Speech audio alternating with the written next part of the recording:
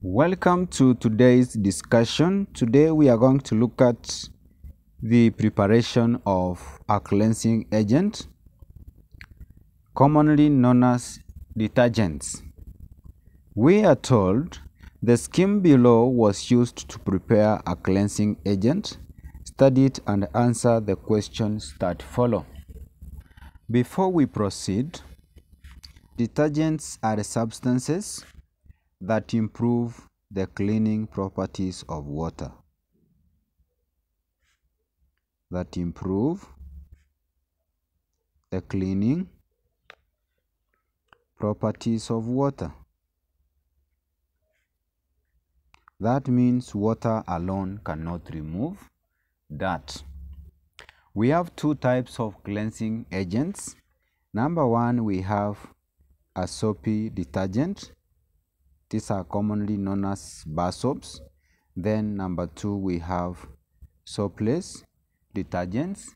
These ones are manufactured either in powder or in liquid forms.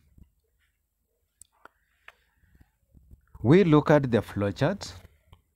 We have fat, which is an ester, being boiled in sodium hydroxide to produce a solution of the cleansing agent and an alcohol.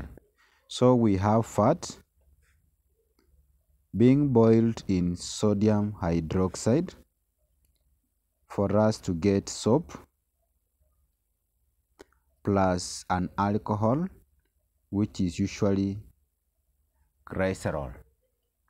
If we look at the questions, Roman 1, what name is given to this type of cleansing agent prepared by the method above? This cleansing agent that is produced or prepared by hydrolyzing fat using sodium hydroxide is known as a soapy detergent.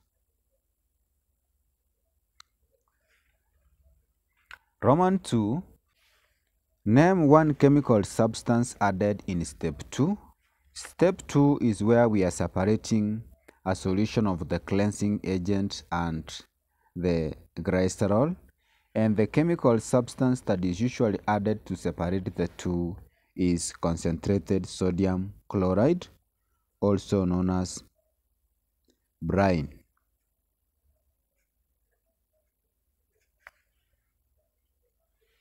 Roman 3, what is the purpose of adding the chemical named in Roman 2 above? The chemical named in Roman 2 above is brine, or concentrated sodium chloride, and the reason why we use it in step 2 is to separate soap from glycerol, and therefore we can say it is to precipitate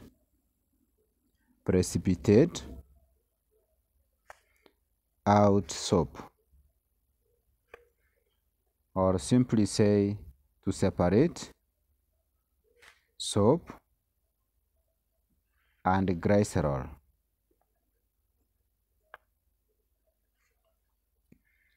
Roman 4,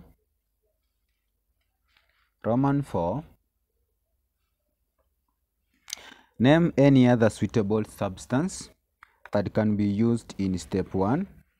In step 1, we are using sodium hydroxide, and instead of sodium hydroxide, one can use potassium hydroxide.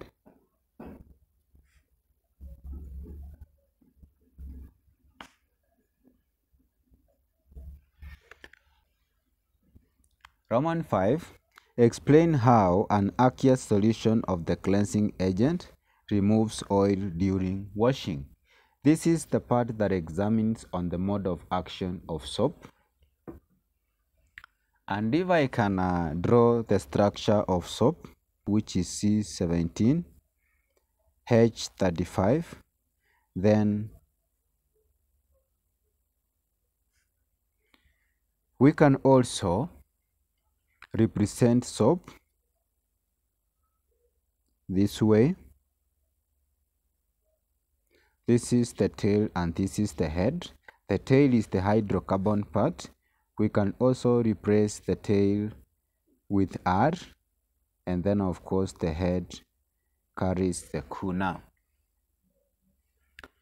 That is not our interest. Our interest is the mode of action of the cleansing agent. How does this cleansing agent remove dirt?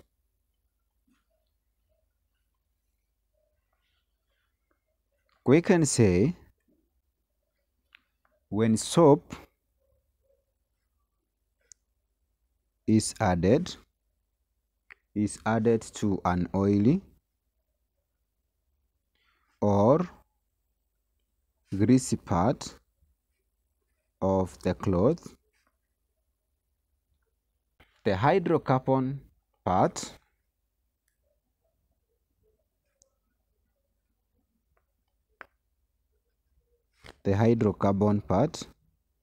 which is the tail, and you know the tail is hydrophobic or water hating, dissolves in oil, keeping the head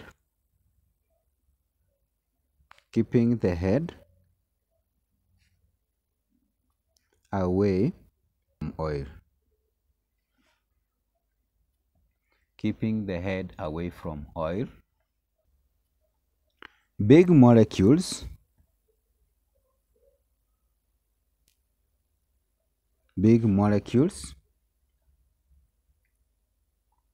of oil break during rubbing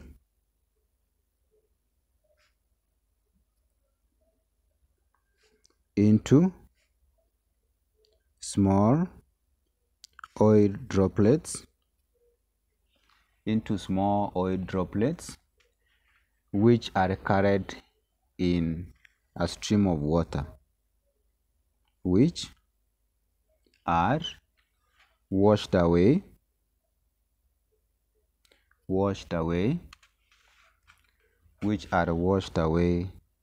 by water or a stream of water.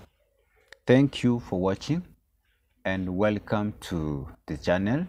And in case you are watching this channel for the first time, kindly take that 1 second and click the subscribe button.